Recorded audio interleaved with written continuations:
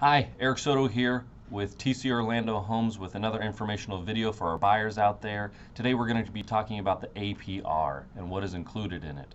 Obviously the interest rate is included in it, but it also includes origination fees, discount points, processing fees, underwriting fees, private mortgage insurance fees, anything that gets tied to your loan.